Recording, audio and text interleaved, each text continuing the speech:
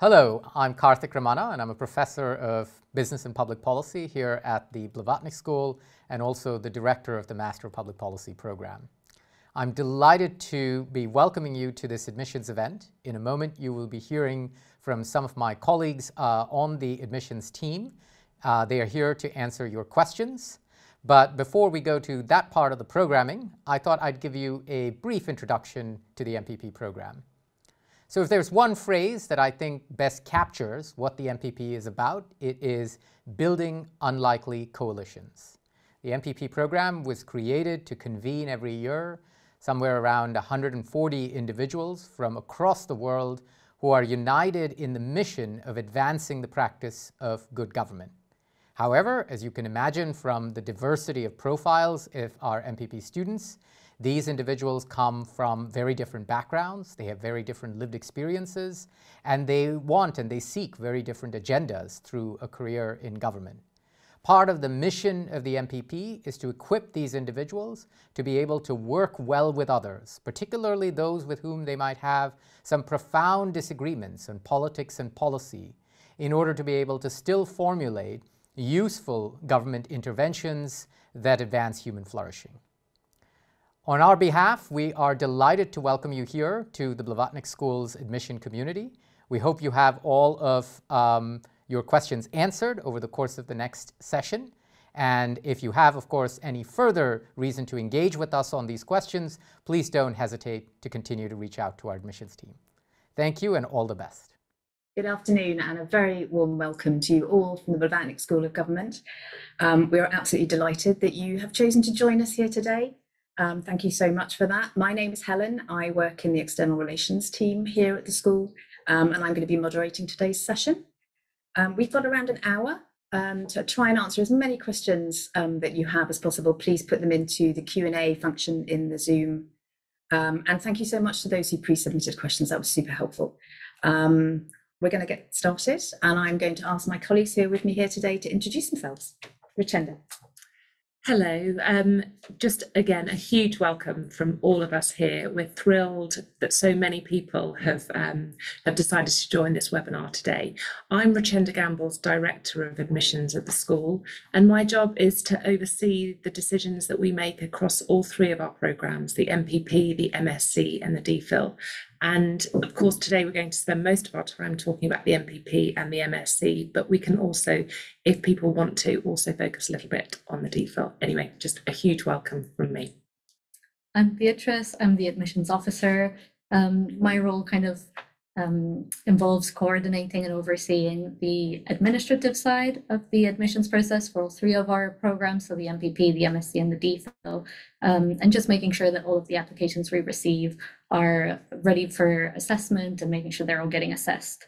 And I'll be answering a bit of everything, questions and admissions, but if you have any questions about funding or about application requirements, then do leave these in the chat. Thank you for coming. My name's Ruth. I'm Admissions and Programmes Officer for our brand new MSc in Public Policy Research, which we launched in September. Very exciting. With Course Director, Professor Peter Kemp. And I'll be mainly focusing on the MSc in Public Policy Research, but also the 1+1 route, which you may be interested in hearing more about. Great, thank you so much. So we're going to kick off with the first question that I'm going to put to Richenda, which is, what makes the Blavatnik School so unique? Why would somebody want to come here to study? So I think to build on what Karthik said in his opening lines about building unlikely coalitions, why is it that people build these unlikely coalitions? And I think that is largely because of the incredible student body that we assemble each year at the Blavatnik School across all three programmes, but particularly the MPP, because that's our largest programme. We have around 140 students joining us now each year. And these students come from over 50 different countries. And they come, and 90% or over 90% come from outside of the UK. So it's an incredibly international, diverse community, which just means that people can spend so much time learning from others. And of course, it's not just the nationalities that gives the school its diversity. It's also the range of policy interests that people come with. So we've got people who are absolutely passionate climate experts. We've got people focused on public health, education, cybersecurity. Any number of policy focused challenges and issues are represented amongst the student body. And just learning about the different challenges that people are focused on, the different ways that they've approached it, just provides a toolkit for people to take forward for the rest of their lives forever. And it provides a community that they can turn to and draw on to think about getting advice and thinking about how to help make decisions whilst they're on the MPP, but for many years beyond. And of course, other public policy schools have students from all around the world, but I don't think in quite the same numbers and in quite the same percentages and proportions. And I think that, to me, is what makes the school particularly unique. And then just other, I mean, there's other things that I would, think about, like, we're a fairly new program. We're only 10 years old. It's a purpose-built program. It's cutting edge. It's absolutely sort of at the heart of where the policy debates are right now. And I just think, it's purpose-built and such an applied program. And all of those things come together to make it a unique and amazing experience. And that's relating to the MPP. But I think it's true, and it's something that cuts across all three of the programs. It's just the quality and amazingness of the student body and the newness of our programs. Mm-hmm. And you mentioned alumni, and we have over 1,000 alumni. So we've built this amazing community of support and advice for current students, and then, as you say, moving forward as careers progress, through the years to come. So we can talk a bit more about alumni later if we have any further questions. But they are a huge part of what makes this school what it is. Absolutely. And our alumni are so connected to the school. And we recently had a 10-year celebratory event, and more than 600 people came to Oxford to return to celebrate being part of the school. And I think that's just a testament to how exciting the school is and how connected people feel to it. And so I think, sort of, to add further to this point about uniqueness, it's that diversity and that community that is created, which is I think just something really special. Thank you, Richenda. Just going on, we've had some questions about the criteria that we're looking for, etc., for applicants. So Beatrice, can you give us an overview of the entry requirements for the MPP, and what kind of things people should be looking out for when they're applying? So our entry requirements, really the main aspect, academic excellence to date. You'll see on our website that we do require applicants to have a high 2-1 or a first equivalent or equivalent. For example, for the US, that's usually a 3.7 GPA out of 4. We do have information available on international qualifications and international equivalencies if you'd like to get in touch with us if you have any questions about those. But those are our main entry requirements in terms of academic requirements. However, our selection criteria is threefold, and they're all assessed completely holistically. And we look at all three of these aspects, which are academic, as I mentioned, but then also commitment to public policy and leadership and impact. So those are three main admissions requirements. So what we'll be assessing our applications against and what we want to see throughout your application.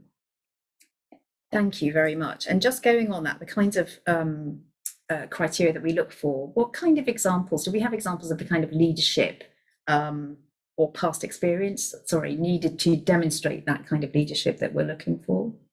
Yeah, so in terms of past experience, as Richenda has touched upon, our cohort is just so incredibly diverse. That's not just in terms of nationalities or ethnic backgrounds. It's also just from their professional and educational backgrounds. So we've got loads of people that come from completely different degree backgrounds. We don't have any specific degree requirement. We get loads of people that come obviously from political careers, but we do also get people from engineering, medicine, education, journalism. There's just a huge range. There's no specific requirement. So anyone is welcome to apply regardless of kind of what they've studied or what their professional experience is to date. And on on leadership and impact, it's not all about the experience that they've already had. It's also about kind of potential and showing that they have the promise that they'll be able to do these things. I don't know if Richenda wants to add anything on that. I think what you said is really helpful and really clear, but yeah, just to sort of build on this idea of potential, in every application, we are looking for sort of a trajectory, and we're looking for the sort of, you know, evidence of a commitment to public service and a commitment of sort of, you know, leadership and impact so far, and then sort of a really clear rationale for why the MPP is the next step in that journey, and then evidence of what might the MPP allow in terms of the future. So how is it going to then take you forward in the context of your mission in relation to public service and your mission in relation to really making a difference in that space and showing leadership and having impact.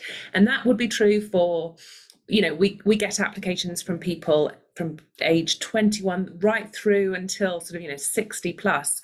The majority of our students who join us are sort of in the 25 to 35 year sort of span.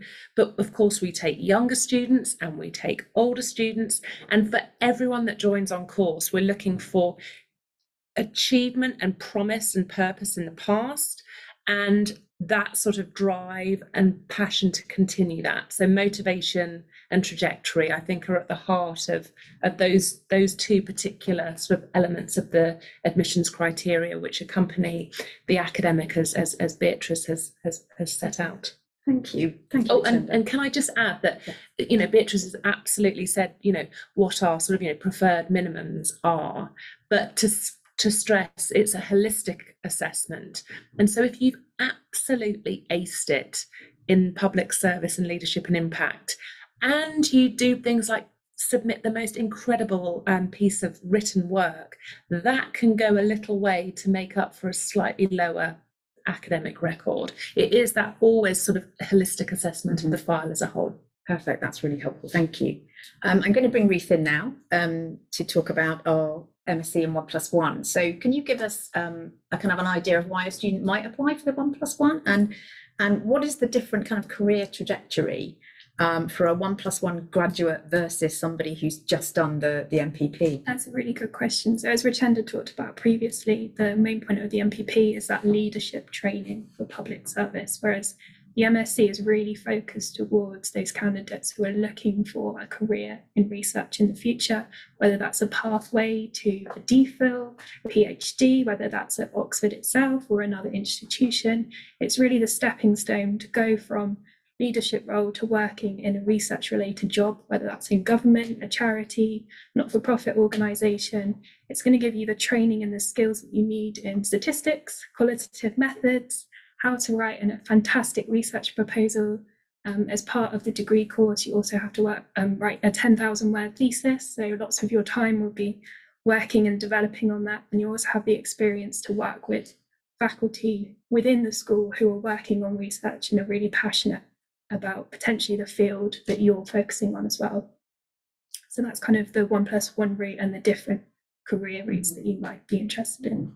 And is there anything about the application process for the 1+1 that you might want to highlight to anyone considering that? So the first thing is treat the applications as two separate applications. So have a look at the entry requirements for the MPP, the entry requirements for the MSc. So the MSc is focusing on the commitment to improving public policy through research. So you really need to have a think about what the two admissions committees are looking for in your application. As part of the MSc, you'll have to submit a research proposal. Peter Kemp has written a blog post up on our website, which I'd really recommend looking at for the top tips on how to write a successful research proposal. I think the main thing is also to state in your personal statement, I wish to be considered for the 1+1 public policy route. So making those assessors aware that we'll treat your application as study in the first year of the MPP and second year in the MSc, and also really tailor your application. So show us, as Richenda talked about, your career trajectory. Show us why you want to go into research. Why do you want to do a 1+1 route? Perfect, thank you. One of the questions that often comes up that we get is about funding. So how can somebody find funding? What scholarships are out there, and what's open to particular students from, say, different countries? So Beatrice, is there a kind of an overview you can give us? Because it can be quite a complicated system. We try and make everything as easy as possible for people on the website. There's lots of information on our website about the different funding routes. But Beatrice, do you want to give us an overview of funding? Yeah, so I mean, at the school, we're really proud to say that we have this year upwards of 80% of our MPP students come with some form of funding. I think it's about 70% come with full funding, then an extra 10% have partial funding. The three main routes to get funding that we see from our students is through university scholarships, through school scholarships, and through external funding. So if I just briefly mention some of those, University of Oxford scholarships, the university as a whole has a huge range of scholarships available. I want to say hundreds, if not thousands of scholarships are available. And you are automatically considered for all of the ones that you're eligible for, as long as you apply by our deadline in January. The university will, figure out the eligibility and see which ones you might be in the running for. So you don't really need to do anything for those. It's just all automatic. There's just a couple of university scholarships that you might need to do some extra forms for. So I do recommend looking at the university website. But the vast majority of them you're enrolled for automatically.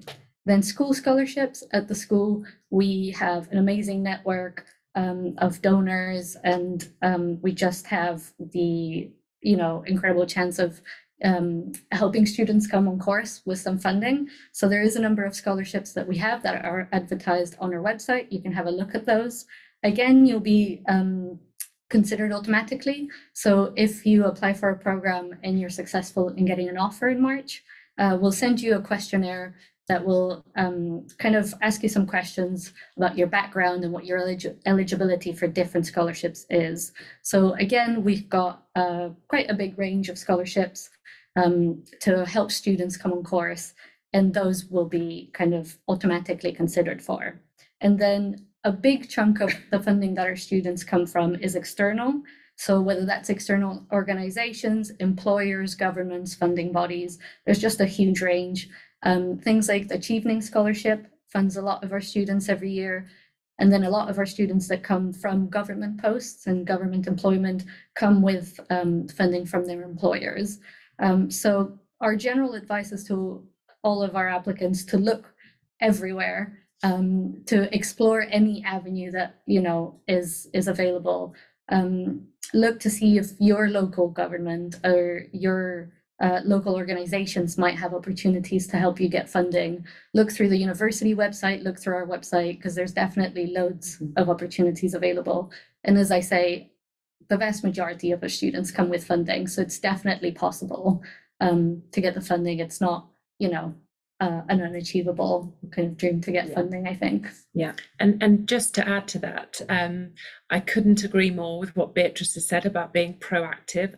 Even now, it's never too early to start looking for scholarship opportunities, but just to hopefully slightly reassure, once the offers are made and our own scholarship questionnaire has been sent to people who are successful with their offers, then we will work as hard as we can here at the school to help support you, be it through making sure that you are being considered for the university scholarships that you are eligible for, and considering you too for the school scholarships that you might be eligible for. So we're there to support you. You're not completely on your own, but you do need to be really proactive, and that needs to start now. Mm-hmm.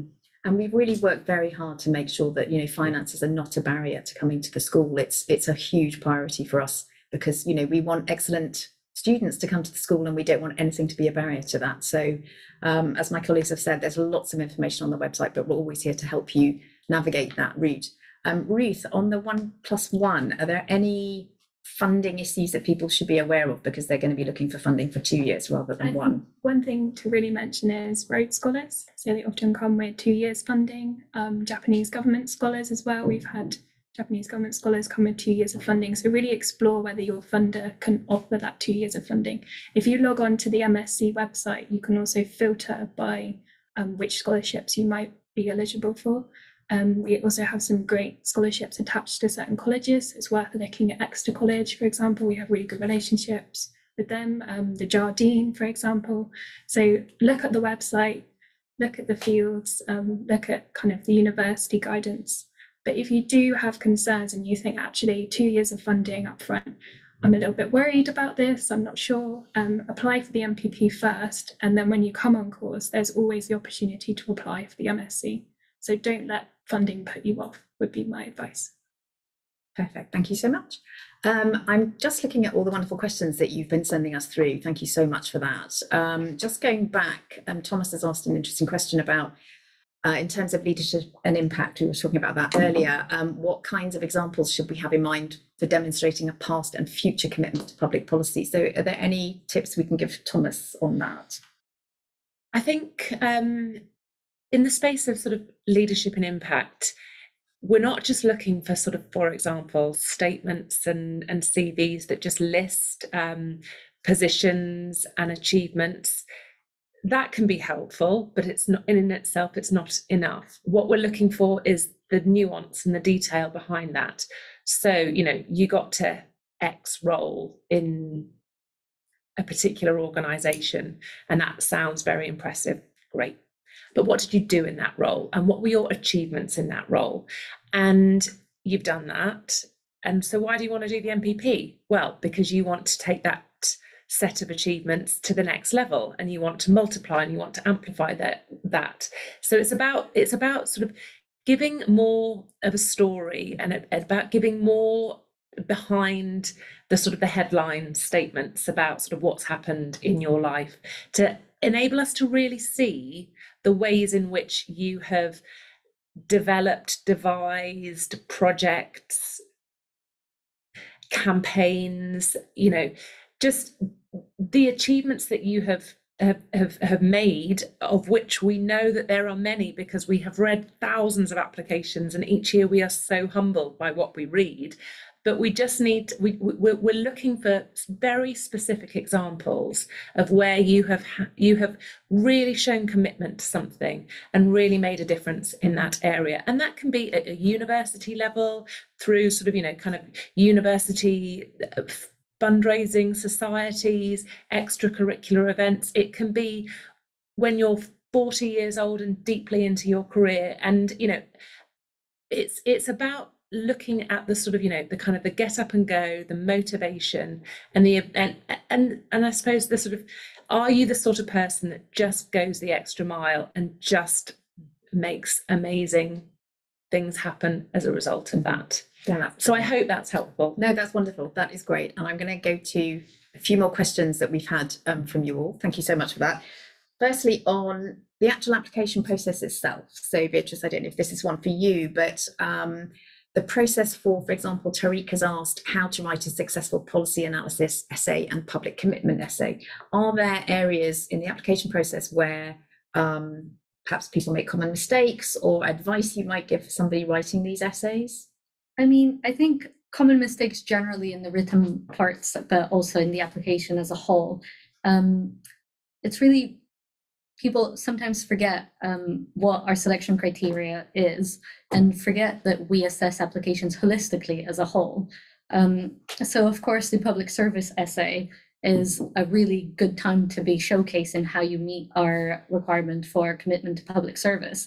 But you really should be showing your commitment to public service throughout the application. So throughout all your written work and throughout all of the documents that you submit with your application, keep in mind our 3 admissions requirements. So academic excellence to date, commitment to public service, leadership and impact. Make sure that that really is reflected throughout your application. Make sure that there's a thread through your application, I would say, and that you're showing your trajectory. So what have you done to date? What do you plan on doing? What would you learn from the MPP? And what would you also bring to the MPP? I think those are things that are really important to be covered in the application, and that perhaps sometimes people forget. They think of the different sections of the application as very separate documents, but actually you should think of your application as a whole. So put it all together and make sure that it all follows kind of the story and the requirements that we have. I don't know if Richenda wants to add anything on that. Just a reminder to read the guidance that we've already put actually on our website about sort of, you know, what you need to include in an application. And the supporting documents are really important, all of them. And I think Beatrice has sort of, you know, really nicely covered sort of, you know, the span of those supporting documents, but just to touch on the written work. So we asked for a 1,500 word policy essay, and just, you know, one of the common mistakes that we see is that people submit maybe I don't know, a thesis of a chapter from a previous degree that's about 10,000 words long. That's just not really very helpful.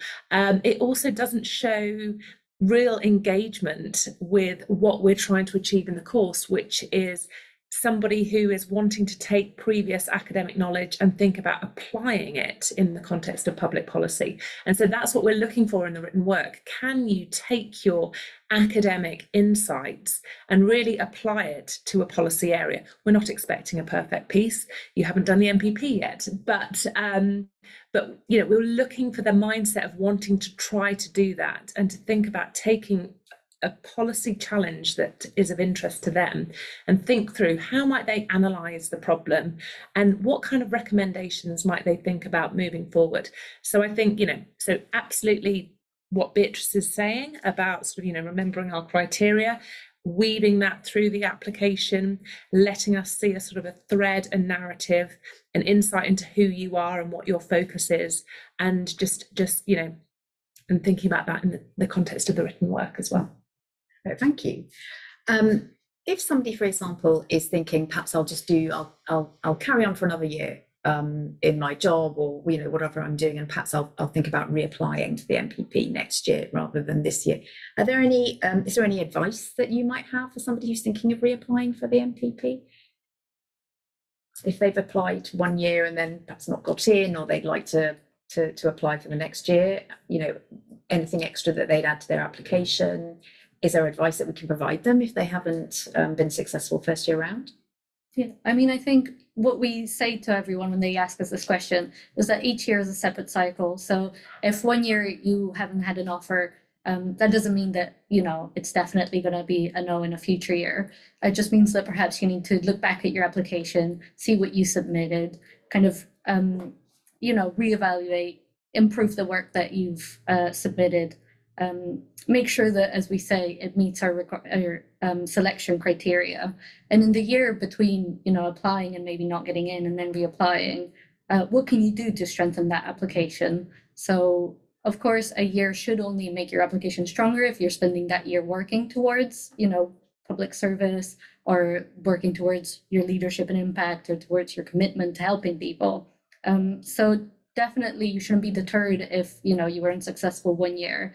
But do look back at your application, do see what you can improve. As we're saying, kind of weave through the whole application how you really think that you would be an asset for the school, how you would learn from the MPP and what you would bring to the table. I think that's our main line of advice for reappliers. Thank you very much. Just going to the questions that we've been asked. Eugene has asked a very interesting question about career services available at school for people who are looking to transition into careers into the public service. Now, we certainly have been strengthening the facilities, the resources, I should say, that we have here at the school on providing career support and advice. We also, obviously, some projects are part of the MPP, the year that students spend time here. I don't know if we want to take that in two areas, perhaps talk about the summer projects first and how that is helpful for students carrying out the MPP, and also the kind of careers advice that we might offer people as they're looking to perhaps transition into different sectors. Mm-hmm. So what do you want me to go for summer projects? For sure. So, I mean, the summer project is something that really excites our applicants and our students. It's something that comes obviously at the end of the year. And so it's an opportunity to draw on everything that you have learned over the year and apply it to something that you yourself are massively committed to. So you're supported at the school from the beginning in terms of thinking through what would make for a strong summer project, about approaching potential hosts. We have a summer project team that are there to support you, but also, you know, your supervisors, your academic supervisors can talk with you about really helping you hone in what your focus is going to be.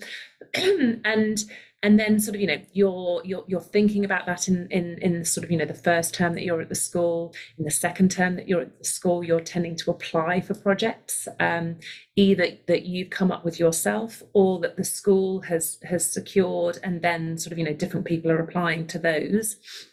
And then in the third term, people are often working on the focus and the detail of the project. So working with their host to really think about sort of, let's refine the question, make sure that the question speaks to a problem that we all want to get an answer to, and then thinking about how to make sure that your project is going to provide that answer.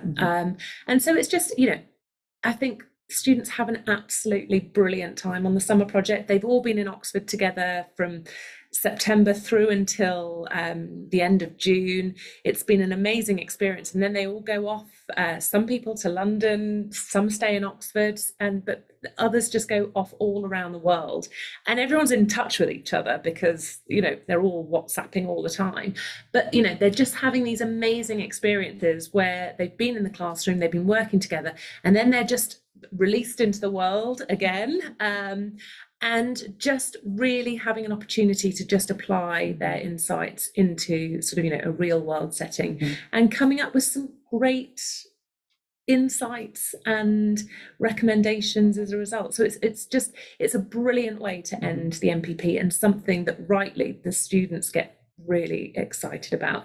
And of course, it feeds into future careers, because a lot of people want to do a summer project in an area that they want to move more into. Some people are coming from the NGO world and they want to get more into government, so they secure a place in a government setting, and that can be the beginning of something else, or it just links very nicely with the careers. And just picking up on some of the questions that we've had, given that the summer project's obviously all full time, a couple of people have asked whether it's possible to work and do the MPP, so have a job alongside. It's not something we encourage at all. Not at all. It would be a nightmare to try to work alongside the MPP. The MPP is a really fabulous but intense experience, and every hour of your day will be taken up on the course or in the extracurriculars around the course. And it's not a good. Not a good idea. Not a good idea. No, you will be very busy if you come to the school all day, every day. And not just during the day, we also offer a lot of kind of extra curriculum activities here at the school. We have fantastic engagement from public sector leaders who come to speak at the school, really interesting speakers. We try and offer a real range of views, experiences for our students to learn from. And the students themselves have very active social lives. We also have a lot of networking activities with our alumni. We host events regularly, not just in this country, but overseas as well, so that alumni can all get together. But the students here have a fantastic opportunity to really mix with our alumni and get a lot of advice and experience from them as they sort of progress. Is there anything that you want to say about activities within the school as part of the MPP? I'm just trying to think if there's, as well as the speakers that we have who come to speak to the students, they have so much access to Q&A. Absolutely. With really interesting people and speakers from all over the globe. There's so much that takes place in the school. So many, as Helen has been saying, so many amazing speakers come and talk at the school. Students themselves also put on a whole load of events that draw on their own sort of policy experiences or interests, but also just actually students put stuff on that's sort of culturally of interest to them. So we'll have sort of the specific nights, a Brazil night, or sort of Indian evening, and and people from those countries will just sort of share food and dancing, or just it's so there's such a lot that goes on in the school, and then of course there's the wider university, so and people's colleges, so there's never a shortage of things to do. The problem that anyone coming to Oxford has is working out what to focus their time on, and one of my own supervisees this year they came to me in sort of the second week of term and just said, you need to help me. I don't know how to fit everything in. And he started listing all these things that he wanted to engage in. It's like, so you're asking me to organise your life. Fine. Okay. You just need to cut back and make sure that whatever you do, you spend time as well focusing on the MPP and studying. So you need to do all of that. But then beyond that, there's never going to be a shortage of things to do. Your challenge will be just focusing on specific things. And as Richenda mentioned, the wider university provides a lot of support for students. You will have, you'll be in your own college, and you'll have a wonderful support network with the college. Here we have, welfare support and help for students who might encounter difficulties. We also have students who come with their families, and just integrating into Oxford, and especially if you're moving from another country, is quite tough. So we provide a lot of help and support for people who are coming to Oxford, certainly for the first time, to help them really feel settled into Oxford, which is, is going to be their home for the next year. So, we're always here to provide help and advice on that. So if anyone has any questions about just the kind of transition from where you are now to coming to Oxford, then, we're always here to answer any questions on that. I'm just going to have a look to see what other kind of questions we've had here. Talking about alumni referrals. Sorry, Richenda, did you want to? Well, while you were looking, I was just going to, you'd asked earlier about careers and we'd managed not to. So, yes, we should. So just to say about that, just because I'm really excited about this. So we've always had, the summer project and the sort of the summer project placements, the summer project team, that has all, and that's always been a really helpful and brilliant way that people can kind of connect to organisations and then potential careers. And our alumni community is just ever growing and sort of an ever amazing source of support and sharing of potential opportunities. But this year we've launched this new sort of careers accelerator, and it's so, and the purpose of that is because for the best will in the world, I think it's over 80% of our alumni want to be working in public policy and government, but yet we're not at that level yet. And Nairi Woods, the dean of our school, has said that endlessly she gets adverts from the business community, and they're wanting her to share this amongst our network, and she never gets it from sort of public policy organisations. And so we're trying to change that culture, and so we've got an amazing new team who are really focused on building those connections with organisations, and we've got a dedicated sort of head of careers who's going to really, I think, just sort of support and help current students and alum. So I think sort of we're just doing ever more in this space, with the aim of sort of getting more and more of our alum working in positions of government where they can make such a massive difference in the world. So that's I was just conscious that we'd left that. No, that's super helpful, and it is a really kind of holistic offering that we have here at the school. And the wonderful thing is we have alum coming back who are now in positions of being ministers or very, very senior civil servants in governments across the world, who come back and talk to our students and give them their experiences of things like running for office, and how their career has evolved. So we're super lucky that we have that as well as part of our kind of career offering. But yeah, as Richenda said, this is a really strengthened offering on the career side of things for students. So we're really, really excited about that. And I was just looking at some of the questions here. Somebody has asked, Evan has asked whether it's common for people from the consulting sector to be admitted to the MPP. And we have had people from consulting organisations, I believe, who've joined us on the MPP. So that's, to be honest, we are super happy to look at applications from, as long as they meet the requirements as we've outlined today. So just, I mean, and just on that sort of, absolutely, there's no sort of, background that is sort of, off limits in terms of professional past experience or academic sort of trajectories and backgrounds. But I think in the context of the specific question about sort of, you know, a consultancy background, what we would be looking is, what work have you been doing in when you've been doing consultancy, and has it been sort of public policy focused? Has it been working on the issues that sort of, you know, relate to government challenges, problems, issues? So, you know, are you working with a consultancy organisation looking at education and access, for example? But then also sort of, what's the reason for doing the MPP? Is it to continue in the consultancy space, or is it to transition into a more sort of, you know, government kind of role?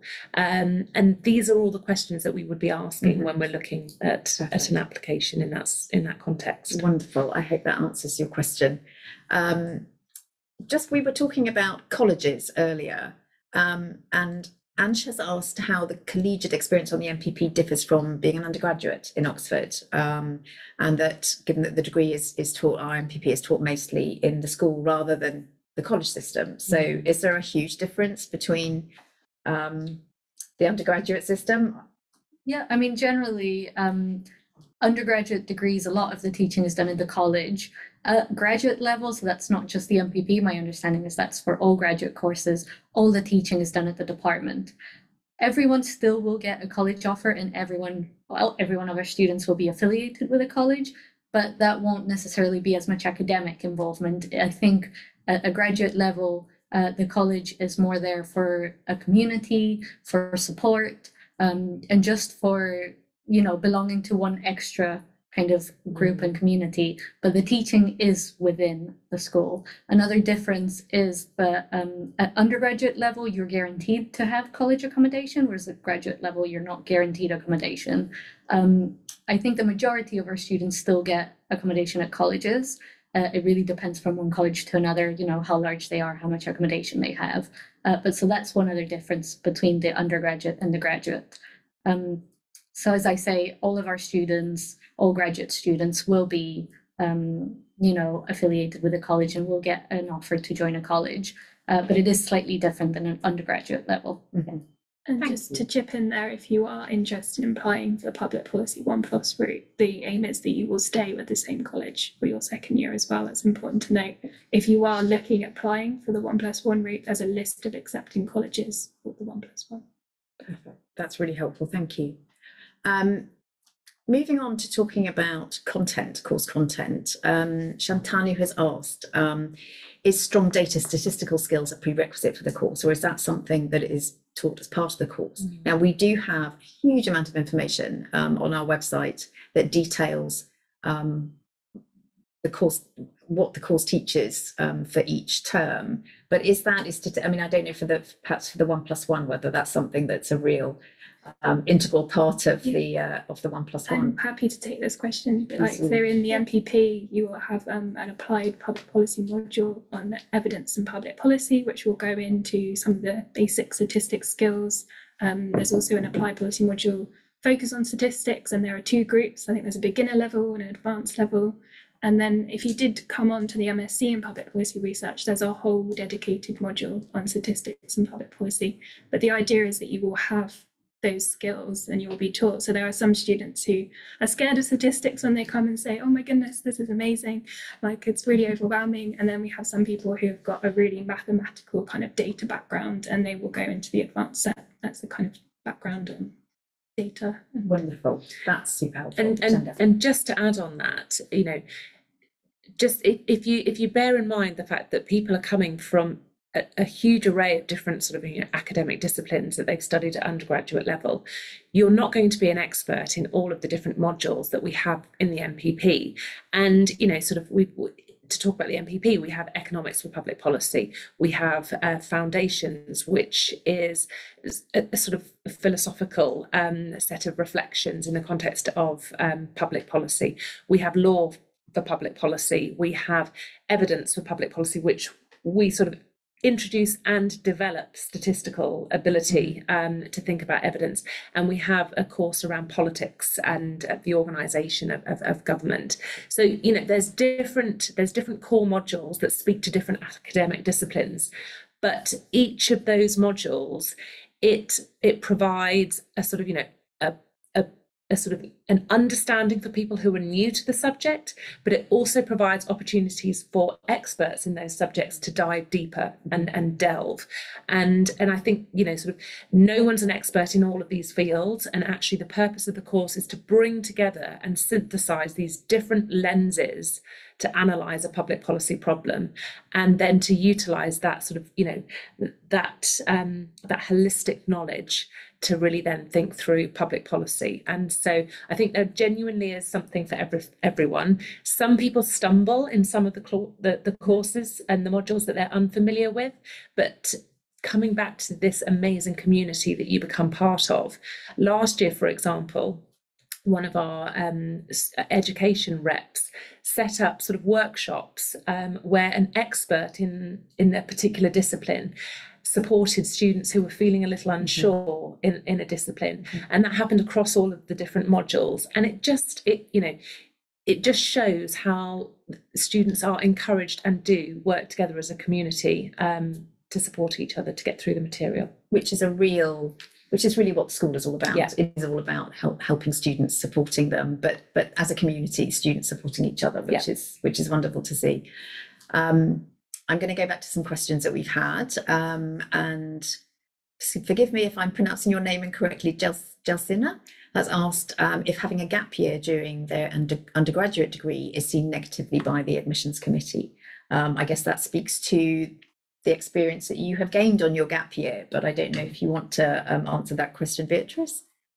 Yeah, I mean, I think, as you mentioned, I think it's all about, you know, what have you been doing during that gap year? Having a gap year per se won't necessarily be a negative. What have you been doing? Do you want to, you know, include it as your application? Do you think that's a selling point of your application to the school? But I think just short answer is no, it wouldn't necessarily be a negative. I don't see any reason why it would be. No, exactly. Here's an interesting question from Erica, and thank you so much for putting this question forward. Erica has been thinking about applying, but she has felt it's a little difficult because she is quite a shy person. And, you know, when you have to put your application in and write your essays, you really have to push yourself forward and really sort of really expand on what you've been doing and put over your best side all the experience that you've got and your commitment to public service. How might somebody do that if they're feeling a little hesitant to kind of, you know, it's difficult sometimes to be particularly confident in what we're writing about ourselves. Are there any tips that you would give somebody for how they might, you know, write their application and make the best use of their qualifications and what their experience and what they've been up to? I'll defer to colleagues because you often get this sort of question from applicants. So, and I can chip in at the end, but I think the first thing is to really maybe start brainstorming. So if you're working on your personal statement, maybe make a list of, here are all the things that I've done. Even if you feel shy or not very confident about doing that, and look at how they relate to the criteria. So look at how that skill relates to your commitment in public service, maybe matching them up. I'd also encourage you not to go with like one of the templates that you see online. Don't just go online and read a template. Really try and see if you can find your own voice through. Don't be kind of afraid to put yourself out there. And if it comes across maybe not as kind of confident, that's not necessarily a bad thing. I think it's being honest about what you have achieved and making a list of your proudest moments, maybe. Yeah, that's great. I hope that was helpful, Erica. You know, as Ruth has suggested, we are here to help with people who have questions about their application, about their personal statement. So if there's anything else, do get in touch with us. There are all the details on the website that we can help you further.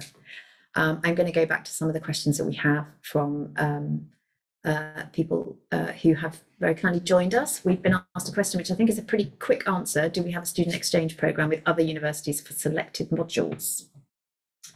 No. That's the quick answer. So, for Noor, I hope that's a quick answer to your question. Professional recommendations. A question from Eugene again. Hi, Eugene. When looking for letters of recommendation, would a professional recommendation letter be useful for someone who's been out of academics for about a decade? So what is there any advice we can give on the kind of professional recommendations that people might be looking for the parts of their application? I think we always like to see at least one professional reference. I think we write in the guidance that we want at least one academic. So of course you can have 3 academic.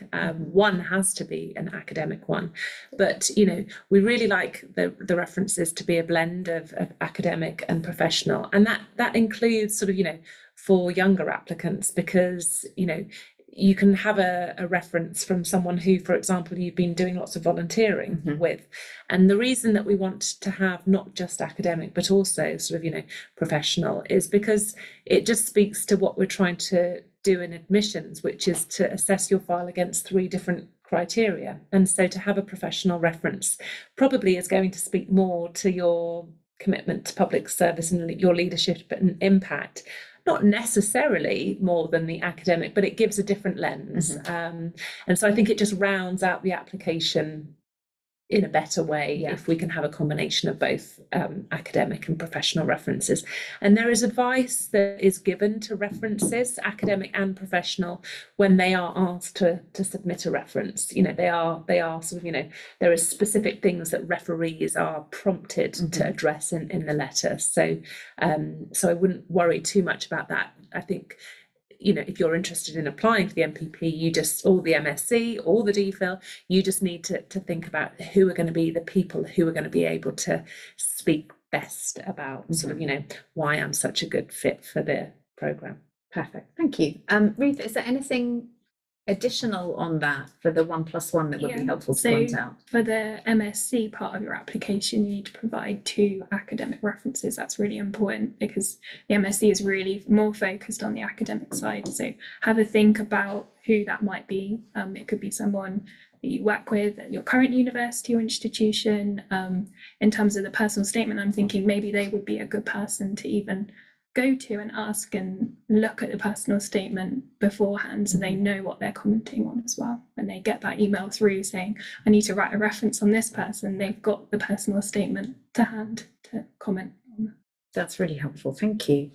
Talal has asked a question about the public policy essay that's required as part of the application, asking if it's possible to write about a previous project that an applicant has been involved in, which I assume is fine. Absolutely. I mean, sort of, our requirements are sort of word limit, because we want to be able to see that you can kind of address something succinctly.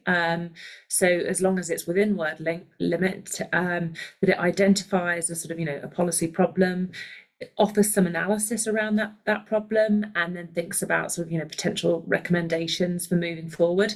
The subject matter can be whatever works for you, and if it's something that you've been directly engaged in, great, you may well have insights that are particularly interesting or unique. And so, I mean, it sounds like a good idea to focus that on something that you're very familiar with. Perfect, thank you. And talking about references, Thomas has asked at what point in the process are those taken into account? So are they requested for all applications or only where candidates have passed an initial sift? So they're requested for all applicants. Essentially, when you apply, you're applying to Central University. We don't get to see your application until it's complete. But as soon as you register your referees, Central University will send them an automated email inviting them to submit a reference. It does give them some information, as Richenda mentioned, as to kind of what areas they should cover and specific information that's required. But so yes, before you submit your application, you have to list, I believe it's those 3 references. You can list more if you want, but you need to have at least 3, and they'll be automatically notified. That's not to say that you need them immediately as soon as you submit your reference. You can click submit even before your referees have submitted your references. And as long as we receive the references before the application deadline in January, then that's fine. So yeah, and you can track whether they've submitted the references or not on the application portal. And that way, if you want to, you can prompt them if they're, haven't submitted it yet. So yeah. there's one reason to get your application in early Yes, before definitely. Christmas, before the 6th of January deadline rolls around, I think, for references. That's a very good point about the timing. And just going back to, we talked about recommendation letters, and Noor has asked if it's okay if officers only submit professional recommendation letters, but I think you were saying, Richenda, that academic reference letters are also required. Absolutely. For the MPP, we absolutely require one, and you're welcome to submit two if that's the combination that you opt for. And as Ruth said, for the MSc, it's two. I believe it's two for the DPhil as well.